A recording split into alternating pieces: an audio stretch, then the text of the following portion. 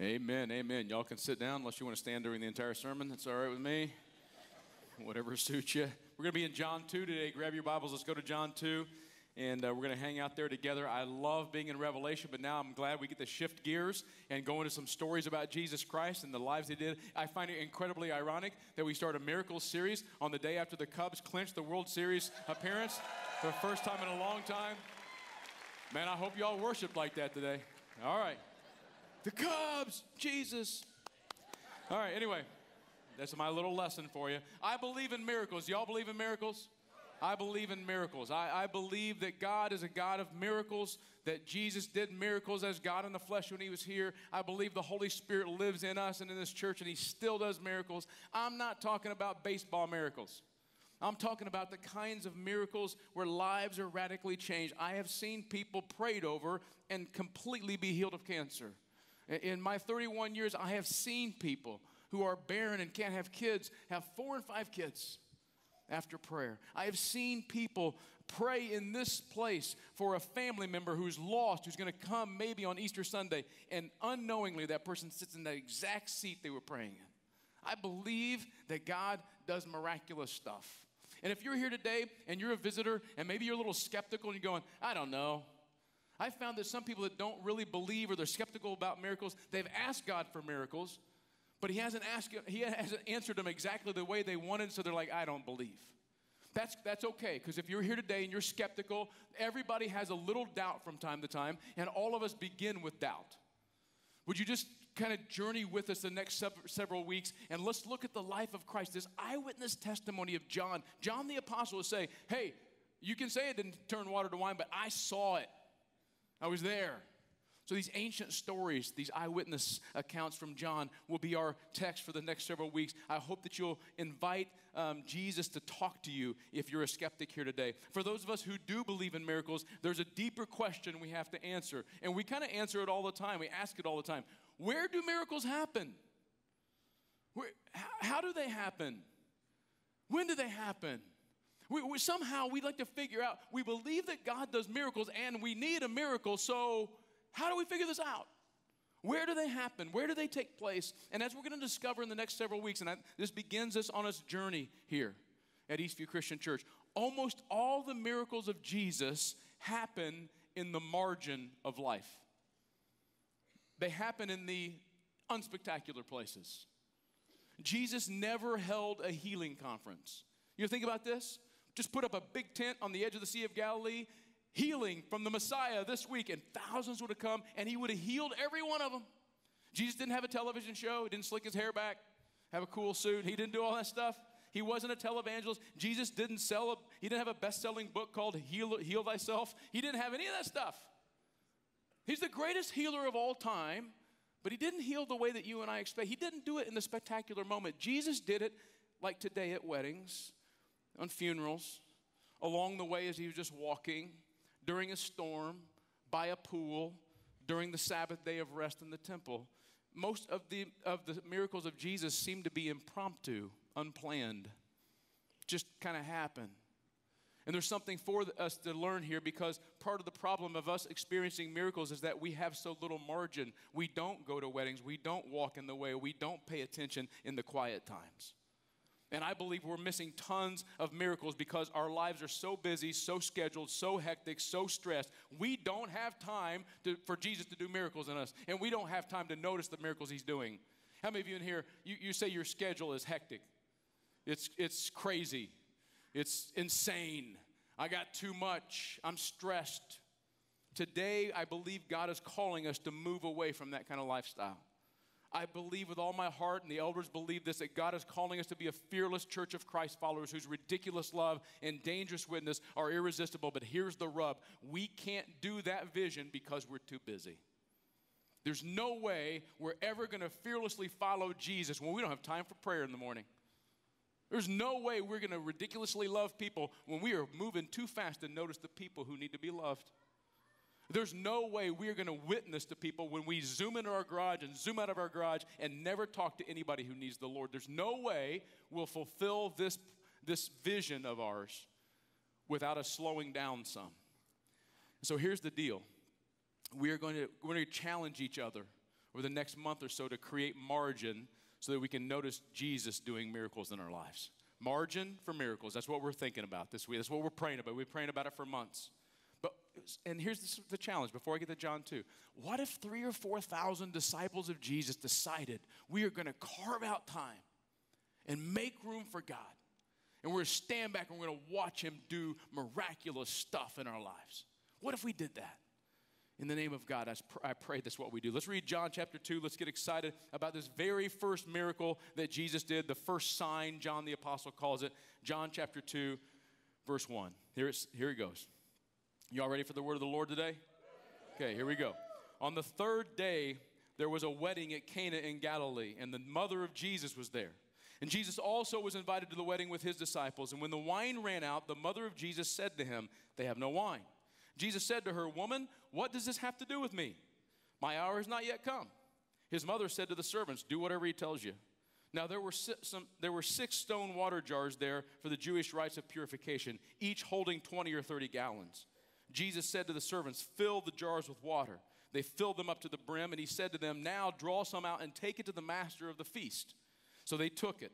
When the master of the feast tasted the water now become wine and did not know where it came from, though the servants who had drawn the water knew, the master of the feast called the bridegroom and said to him, "Everyone serves the good wine first, and when people have drunk freely, then the poor wine. But you have kept the good wine until now." This, the first of his signs, Jesus did at Cana in Galilee, and he manifested his glory, and his disciples believed in him. Let's pray. God, I pray that you would come in this place today. I pray that you would increase the faith of your disciples. I pray that you would convict us that we're too busy. We're too busy for the miracles of Jesus. Help us, God. Help us clear the path. Help us clear the day. Help us clear our minds. Help us clear the schedule so that you can be the Lord. In the midst of that, God, I ask that you would do miraculous things here today. Begin with our hearts. I'm not going to preach unless I believe that you will do miraculous heart work here today. Would you change us, soften us, convict us, move us by the power of Jesus Christ, his death and his burial, his resurrection, by the power of the Holy Spirit, God, would you come in here today and convict us and change us? Begin with me. I ask in Jesus' name. Amen. The very first miracle Jesus ever did, according to John, was turn the water to wine. Now, if you're like me, I grew up in a church that was non-alcohol drinking church, teetotaling church. We never heard this story in Sunday school because you can't teach little kids. Sometimes Jesus makes wine, right? At least not in my setting, right? Now, again, I'm not going to go into this whole thing about some in here drink wine, some don't drink wine. It's not an issue of salvation, okay? So give freedom there. But here's what I will say. The wine was different in the first century. The first century wine drinking, especially in the Jewish context, they couldn't pasteurize it. They couldn't change it. They couldn't do a bunch of things to make it more alcoholic. So it was a low-grade alcohol in the first place. It wasn't grape juice. I can almost assuredly, historically tell you that. But it was low-grade, low level of alcohol. And Jewish people often cut it with water. There's sometimes 2 to 3 parts water to wine. So you can imagine the kind of wine they were drinking. Although it is wine, so guess what? You can get drunk on it. The guy says here, he says, hey, usually you wait till people are too much. Then you bring out the cheap stuff, right? But that's not what Jesus did. Jesus made wine, and he made very good wine. He turns the water into wine. But this story is not about wine. This story is about something bigger. I think God wants us to teach us through this scripture and through all the scriptures we're going to look at the next 7 weeks that he wants to do something in the timing and the everyday rhythm of our life. You know where miracles happen? Miracles happen in obscure little villages at a wedding. They don't happen planned very often. I just want you to notice the time elements that are mentioned here. Look in verse 1. It's the third day. On the third day. The third day from what? Nobody knows. A lot of Bible scholars and smart guys, they try to figure this out. It's the third day reference to Jesus' third day resurrection, maybe. It's the third day after he started recruiting disciples, which he did in John chapter 1, maybe. It's the third day on their journey when they finally got to the wedding, maybe. It's the third day of the wedding, maybe, because it's a 7-day affair. We don't know what the third day signifies. What we do know, it was a specific time. John noted it. It was the third day. And if it was the third day after Jesus had recruited him as his disciple, then John's brand new as an apostle. He's thinking back to those first days. Oh, remember it was like the third day we came to this wedding. It was in Cana of Galilee. I want you to see some other time references here. Verse 4. He says to his mom, he says, my hour has not yet come. My hour. Jesus uses this phrase all the way through the book of John to talk about what he really came for. I didn't come here to do miracles. I came here to do something greater, to seek and to save the lost. And I've got an hour for doing that, and that's my passion. That's what I'm here for. I'm not here to answer to you, Mom. By the way, some of you probably don't like the way he talked to his mom here, right? Some of you moms say, don't sass me, boy. You may be the Messiah, but I am your mom, right? It would be something like that, right? But he wasn't being disrespectful. In the first century vernacular, woman is not a derogatory term. On the other hand, it's not the term for mom, which he could have used. I think that Jesus is making a distinction here. Mom, for 30 years I've been your son. I've grown up in your house. You've taken care of me. I love you dearly. One of the last things he's going to do on the cross is take care of his mom's retirement, right? But right now, I'm the Son of God. And I'm starting my ministry, and it's all about my hour. All through his life, he would say this thing, my hour has not yet come, or the hour has not yet come. His brothers at one time say, you should go to the feast and get famous. Jesus goes, my hour has not yet come.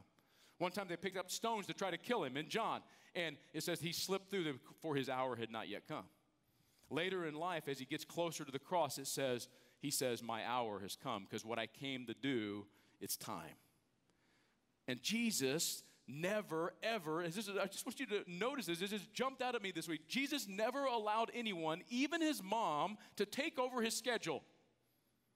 He never allowed his mom to say, hey, Jesus, I need you to fix this right now. He had this eternal purpose that was designated by his hour, but he was always able to live in the present moment with this eternal purpose. I think this is this sermon that they didn't even get next door. But some of us, we cannot handle our schedule because we don't know what our eternal purpose is. If you know your eternal purpose, then you can figure out how to schedule your life. Jesus had it figured out. And so I want you, one other timing word here I want you to look at in verses 8 and 9 and 10. It says, Jesus says, now take some and give it to the master of the feast. And then at the end, he says, but you, end of verse 10, you have kept the good wine until now. This seems profound to me. Maybe it's not because I'm very simple-minded. You know where miracles happen? Now. They don't happen then. They don't happen in the future. Miracles happen in the now, which means that if you want to experience a miracle, you got to be in the now. You got to be there in the now. That's the next thing. It's an everyday place. You have to be there. Okay, this place is a miracle that takes place in an insignificant little village called Cana. If he did not do this miracle here, none of us would know anything about Cana. It's an obscure little town. Okay? I'll give Leroy a break. It's Downs. Okay? It's Downs. All right? Nobody goes there except to drive through there. There was a major road through there. Nobody goes there on purpose, right? But Jesus went there for a wedding. That's the first miracle was done in a specific place at a wedding. And guess who was there? The whole town was there. The whole town. Because in the first century, you didn't RSVP. You didn't save the date. When you heard that one of your neighbors was getting married and there's going to be a 7-day feast, the whole town shuts down. They all pitch in. Everybody is a part of this thing. And it's very important for the people who are hosting it to have enough for everybody to have enough to eat. Listen, here's the deal. Most of us would have missed this miracle because we were too busy. We would have to say, no, we can't come. Okay? Jesus was never too busy. He never stressed. I love what one author described this week, described Jesus with one word, and an author said, relaxed. Can you believe it? Of all the things you can say about Jesus, he was relaxed. He was. He was the Savior of the whole world. He came to seek and to save the lost. He was going to change the eternities of all of us forever, and he was not hurried. His schedule was not hectic. Jesus never got up and said, man, I got a busy day tomorrow. I got to get up for an early morning walk like usual across the lake. And then I'm busy. I got a 9 o'clock apostles meeting. I got discipleship training class at 10. I'm speaking to 5,000 person fish fry at noon. And I've got some miracles scheduled this afternoon. You know, I'm still working on my sermon on the Mount. I mean, it's pretty important, right? Jesus could have been hectic. He could have been rushed. He could have had too much to do. He could have been running past the people who were in need. But Jesus always seems to be present. He's at a wedding in Cana. This nowhere place and this nowhere thing in terms of him saving the world. Let's practice changing this for the month of November, Eastview, would you? Can 3,000 or 4,000 of us together covenant to say, hey, let's be different. Let's clear some margin in our lives so that Jesus can do some miracles in our lives. Let's clear some margin so that we can see what God is up to. Let's practice looking more like Christ. Here's what we have to acknowledge. Jesus is the Savior of the world, and his schedule looks nothing like ours. I'm not the Savior of the world. I'm busier than Jesus. That's crazy. Why have we done this to ourselves? Well, you know what? For the next month or 6 weeks, we want to pray together that God would help us declare war on busyness. Declare war on busyness so that we can see the miracles that happen all around us. Okay? So I'm asking you, would you join me in spiritual discipline of creating margin for God to work miracles over the next several weeks, beginning November 1st? In your e-news notes today, if you got your iPhones and all that stuff, or you got the hard copy, there's usually list prayers, but today there's a list of ways that you can create margin in your life. Those are just suggestions. A lot of them have to do with media, your cell phones, your emails, all that stuff. We need to make a switch. Let me tell you what I'm committed to do, okay? I never preached you to do something unless I'm going to lead you, okay? So first, I'm going to start off the month of November for 3 days, no contact with email, iPhone, any contact, social media, none of that. I'm just going to shut it down. I'm just going to fast from that for 3 days. And then, and this is hard, every first hour of my morning for the month of November, I'm not going to look at my phone or my emails. Must look at weather, right? If you don't think that's hard, just try it one day.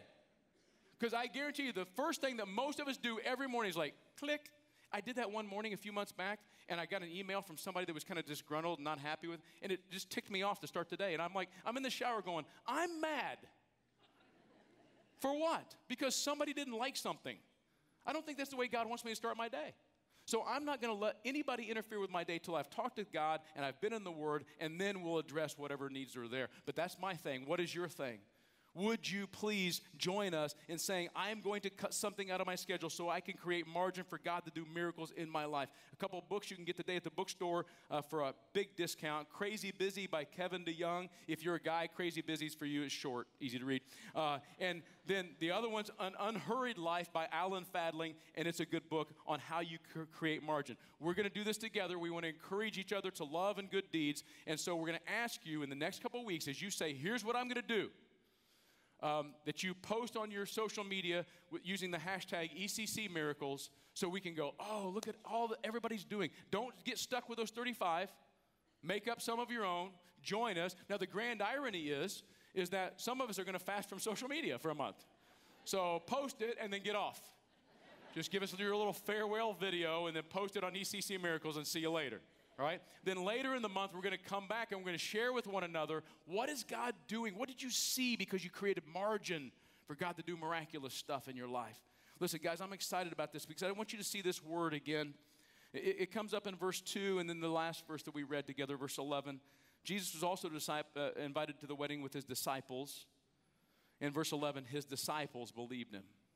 That word disciples is what we get the fearless follower from. Disciple means to learn by following. It's mathetes. It really means student or pupil.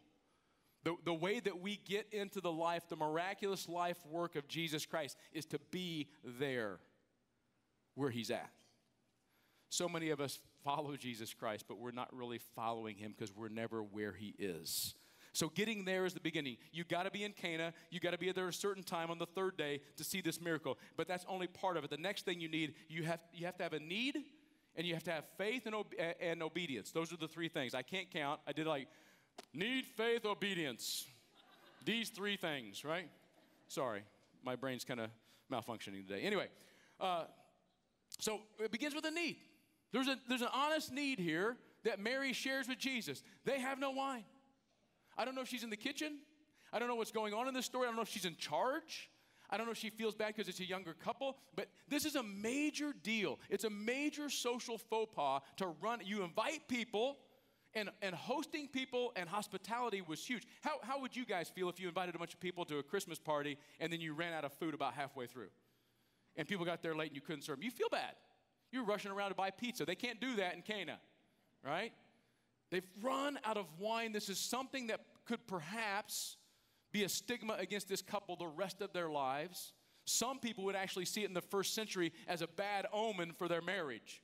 Oops, they ran out of wine. That's not going to last, right? That's how they would see it. And so Mary has this emergency. She comes to Jesus. She has some no. They've drained the last wineskin. It's empty. No more wine. She comes to Jesus. Why does she come to Jesus? Because she believes he can do something about it. She comes to Jesus. Here's a need, Jesus. I'm just letting you know the need. The where of miracles, the place we find miracles, begins with a need. Some of us don't care about water or wine running out. But we've run out of something, most of us. Some of us in here, we have no hope. Some of us in here, we have no health. Some of us in here, we have no love relationship. Some of us in here have no place where we belong. Some of us in here are empty, like this wineskin was empty. We've run out of time. We've run out of faith. We've run out of forgiveness. We've run out of patience. What are you empty on today? What's your empty? Because miracles always begin with an empty. Miracles always begin with a deep need that someone has. A miracle prayer literally is this: God, I have no this. Would you do something? That's how miracle prayers go. Everybody can pray, because when you need a miracle, you say, God, fix this. That's a miracle prayer. I've got a need. And then when you ask, when you have a need, then you've got to trust that God can do something. It's not like Mary got a good answer here. You would like it to read, Jesus, she comes to him in verse 3, they have no wine, and Jesus says to her, Mom, I'll get right on it. That's not what he says. It's not like she got a yes from her son. It's not like, good boy, I knew you're the Messiah. You're the best son ever, right? And you're going to do this miracle. She didn't know if he would do something about the wine. She had no idea how he would if he did, but she believed in her heart that he could. And so she says the next thing. I think this is one of the greatest faith statements in the Bible, verse 5. Do whatever he tells you. Why? I love the persistence of Mom. Jesus, the wine is out. Fix it. Mom, this is not my hour. Okay, hey, servant guys, whatever he says, do it. She doesn't give up. She believes that he can do a miracle. She's asked him to do something about it. He's not exactly saying, okay, I'm right on that. Does it sound like some of our prayers? From time to time, we ask God, we say, God, hey, would you fix this? Would you please do something? Would you make this different? And he doesn't answer it exactly the way we thought he would. And we go, well, that's it. We just kind of lob up some miracle prayers to God. Hey, God, fix this. It's like a rabbit's foot. It's like crossing your fingers. It's like lucky shoes. God, just another thing we try to go, maybe this will fix it. And we throw prayers up to him, hoping that he'll answer. But when he doesn't, we go, never mind. Never hurts to ask. That's not Mary. His mom said, nope, I'm not taking no for an answer. He's going to do something. You just watch him and do what he asks you to do. I love the faith of Mary. I love that she is saying, listen, I'm not walking away from this. There's still a wine need, and my son can fix it, so pay attention to him. And that leads us, not just the need, not just the faith, but obedience to Jesus Christ. Jesus is the miracle worker here, right? But who does he use? Jesus technically never touches the wine or the water. As far as we know, he doesn't just pray over the water, ooh, wine. He doesn't do that. It's not a magic trick. He wants to see if somebody's going to obey him first, and then a miracle is going to transpire. I don't know what happens if the servants go, no, that's gross, dude. People have been washing their hands in that for 3 days. I'm not serving anybody that. I want you to notice that they had to do 3 things. Jesus said, fill the tanks. Jesus said, draw the water out. And then I want you to take it to the master of the feast. By the way, this master of the feast is a really cool Greek word. It literally means the Lord of the 3 couches. That's what the master of the feast is. You're like, what is that? Master of the 3 couches is the guy that sets up the 3 couches along the 3 walls in the main dining hall because they sit at recliners, kind of beds. So he's the master of the three couches, the ruler of the three couches, and he's in charge of the whole feast, which means he's kind of an important dude, which means don't serve him hand-washed water that's been used. There's got to be at least one servant going, I'm not filling those tanks. They're huge. I'm tired. There's got to be at least one servant going, I'm not taking this to him. I don't know what this is going to be. I don't know if it turned to wine as they were walking. I don't know. All I know is that these servants did what Mary told them to do. They obeyed. Fill them, draw some, take it.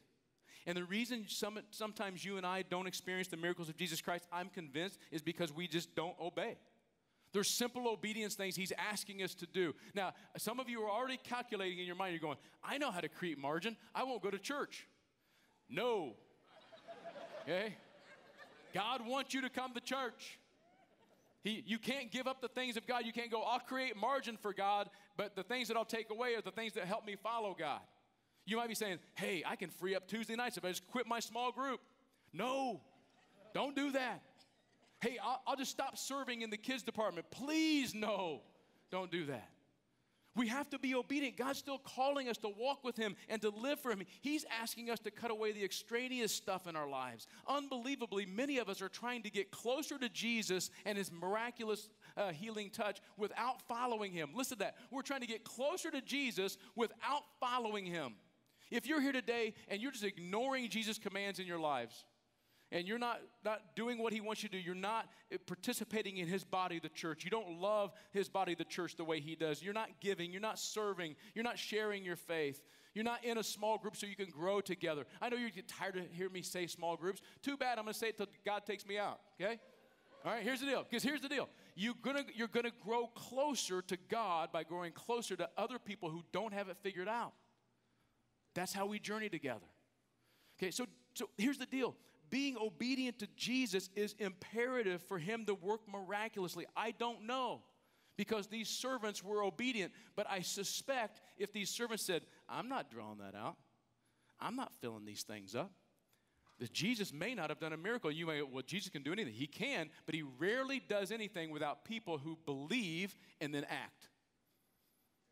Rarely do you find miracles in the lives of people who are faithless and disobedient. Jesus is always asking people, do you believe? Do you believe? Do you believe? And then he always gives them something to go do. He doesn't heal the blind guy. He just go, he just walking, not blind, not blind, not blind, walk, walk, walk, walk, raise from the dead, dead, dead, dead. He could do that. But almost with every one of them, it's a personal encounter. He goes, hey, do you want to receive your eyesight? Yes. Okay, I'm smearing some mud on your eyes. Go wash it off.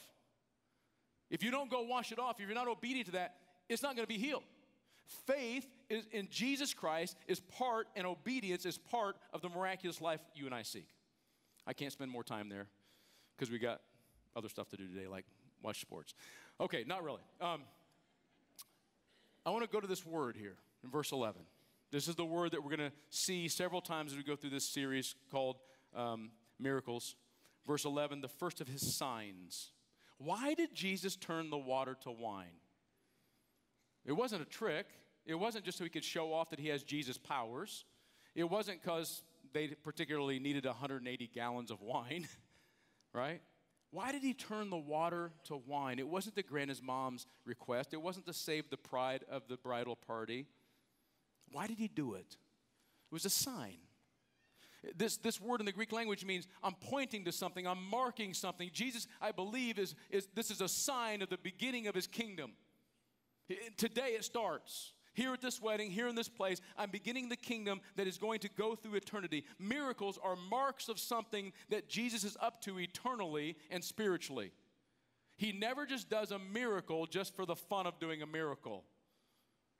He's pointing to something. It's a sign, and the water to wine was a sign for us in three different ways. Number one, water to wine is a sign that he's the ability to completely transform something. God, through his son Jesus Christ, God in the flesh, can take water and turn it into wine. He has the power to completely transform water, which we all drink and know what that is, into wine. That's powerful. That's transforming. And God has that same power to do that in our lives today. If we will just give him the time and pay attention to what he's doing in our lives, he will transform us completely.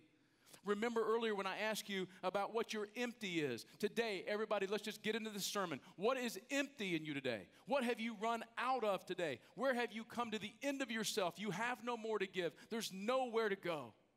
Where is it for you? What is it that you have none of today? Here's what I want to tell you, some good news. If he can change water to wine, he can change your situation into something great. He can rescue your marriage. He can turn your heart from being cold and heartless into loving and giving. God can change your past sins and turn you into a beautiful son or daughter of God. He's in the life of He's the life transformation business. It's what miracles are about. It's not water to wine. He's pointing to, he's saying, I can do this. What can I do with you if you pay attention? He's a transforming God. If Jesus can fill empty wine containers, he can and he will fill us. Water to wine is then a sign of his transformation. It's a sign of his glory. He's always trying to point to God, and you know Jesus was God in the flesh, but he always refers to his Father. He said, I want you to understand something. This is about God. Look in verse 11. He manifested, by this sign, he manifested his glory. The word manifest in the Greek language literally means to shine on something. It's like he's clicking the lights on. Hey, you guys just think I'm this cool dude with a robe that walks through Galilee teaching and says smart things? No, let me click. I'm God. I want you to see the spotlight. I'm not just some smart teacher. I'm not just some good guy. I am God in the flesh. And miracles in our lives ultimately bring glory to Jesus Christ. If you're here today and you're praying for a miracle and you're wondering why God's not doing often in my life, God's not doing miracles in my life because the glory is about me. It's for me. I want it for me. It's going to do me good. It's going to point to me. God doesn't do miracles like that. God never does a miracle that's not going to draw attention to himself. And only crazy people get in the way and say, I'll take credit for that. And in the Bible, you know what happens? You're not taking the credit for what God does. So if it's for God's glory, and you're praying for God to do a miracle, which would bring glory to his son, Jesus Christ, or to God himself, then step back because the wine is getting ready to be made out of water. One other thing, the water to wine is a sign for faith. I want you to see the end story here. We've talked about Mary and how she must have believed to say, hey, do whatever he says. The very last of this passage, his disciples believed in him. The place where miracles take place, or a place where the glory of God happens, where he's pointing to something eternal, but he does it here's what he does for us. He wants us to believe. These are brand new disciples. He just started recruiting them a week earlier. They've not seen him walk on water. They've not seen him heal the blind. They've not seen some of the miraculous stuff you and I get all excited about. They just saw him turn water into wine, and it says they believed. They began to have faith in him, that he really was who he says he was. And the reason that God does miracles in our midst sometimes is because he wants to show us that he is God. He wants us to trust him and believe him. But I want you to see something, since we're talking about time here. I want you to notice something with me in this passage. It was overwhelming to me as I studied it this week. Not everybody's faith was increased through this story. There were people at the wedding, including the ruler of the 3 couches, who had no idea that Jesus had done a miracle. They drank the wine. They were there. But they didn't know where it came from. It's possible that you and I can be at a wedding with Jesus and miss the miraculous work he's doing because we're not close enough to know. I believe that's happening all the time. I believe it's not a question of whether or not Jesus does miracle. The question is, are we there when they happen? Are we not there, but there? Are we so closely following Jesus that wherever he's working in this town, in our work, in our schools, on our streets, when he works, we notice the miracles because we're there? I would say that most of us are too busy to be there. And so I challenge you again, church. I want Eastview to become a place who is there, not running around, not too busy, not too hectic, not too crazy. I want us to say, you know what? This is a confession. I'm busy. That's not a bragging point. It's a confession of sin. And then we begin to watch what God is going to do. Because I believe that if we give God presence over this next month, he's going to do two kinds of miracles. He's going to do miracles in us that he wants to do in us. And he's going to do miracles in the lives of people around us that he wants to do through us. I pray that this will be true, that we will declare war on busyness, and that God will do amazing things in our midst. Let me pray for us. God, forgive us. I'm going to repent for me and for everybody who will accept it. Forgive us for being so busy. Some of us doing stuff for Jesus. We're so busy we don't even see Jesus. And I'm sorry that we're teaching our kids to be busy. I'm sorry that one of the leading things in our high schoolers' lives is stress. I'm sorry that we've taken the technology and we've sped up to speed beyond what you want us to go. And I'm sorry that I'm hectic. I'm sorry that I try to cram too much stuff in. God, I want to be somebody who's present, who has time, who can see people, who can see you. God, would you make us into that kind of church? Would you convict us and change us? We're going to take some baby steps here. God, would you give us all kind of inspiration to do this together? We can't wait to see the miracles you do as we slow down. We praise you. We believe you can, Lord, and we ask that you will. In Jesus' name, amen.